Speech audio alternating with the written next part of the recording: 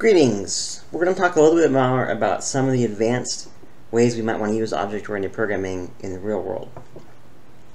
So we've seen that we can access and modify attributes directly from a class. As you can see here, we can say car.make equals Toyota. Very easily we can change the make of the class.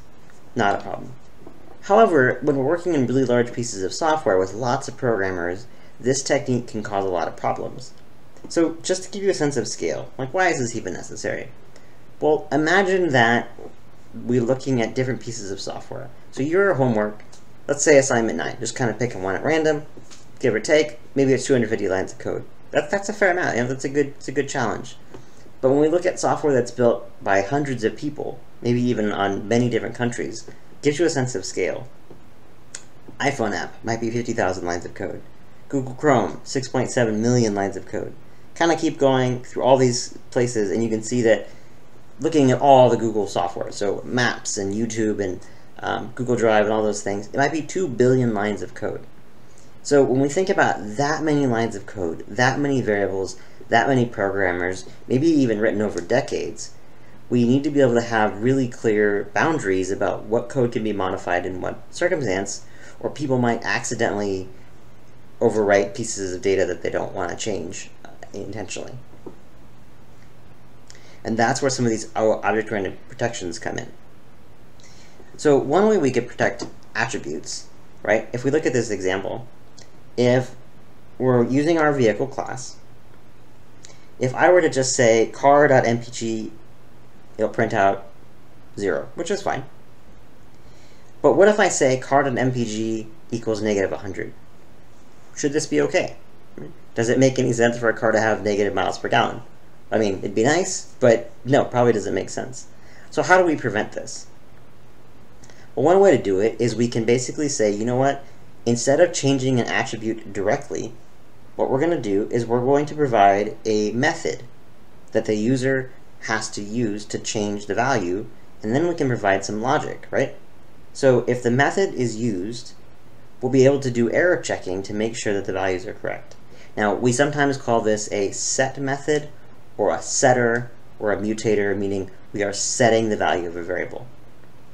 Now, these are pretty standard. They'll usually look something like set attribute, and then self is obviously there, and then we have the new value you want to change. That's pretty much standard, although obviously there's lots of variations, but the most simple level of a set attribute or a set method will look like this. It's not going to return anything either. So let's see what that looks like. Here we go. We've got this function, setMPG, and see what we're doing here? We're saying, okay, if the MPG is greater than or equal to 0, we'll let you change it. If it's not, meaning it would be negative, we won't allow it. So now if we run this code below and we say car1.setMPG negative 18, it's not going to change the miles per gallon. It's going to make it the same as it was, which in this case is 0, and then it's going to print out a message saying invalid. So we've been able to add some functionality to make sure that we get good values. Whereas if we said set MPG 23, that's fine. We'll allow that to process that. So this is an example of a set method, or a setter. Now, we can also provide methods to access attributes. And you might say, well, okay, maybe the setter is useful, but why would we need to access attributes through a method? Well, sometimes they can actually really simplify the process, in addition to providing a concept of privacy, which is not something we really get into in this lecture, but that's another useful example. So let's look here. So imagine that we have this object, right, this kiwi object, and we have some facts about the kiwi. Right? So we can see that we've got how much vitamin C it has, how much vitamin A, and those are all stored in a list. Okay, so this is our fruit class with the kiwi object. Now, how do we access how much vitamin A and vitamin C that there is?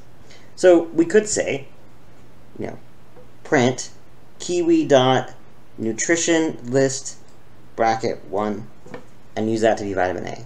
Okay, that's fine, I guess. You just have to keep track of bracket 1, you know, in index position 1 is vitamin A.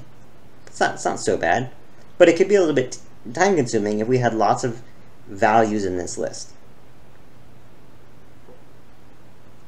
So what, though, do we do if you give a value that doesn't exist, like nutritionless bracket 2.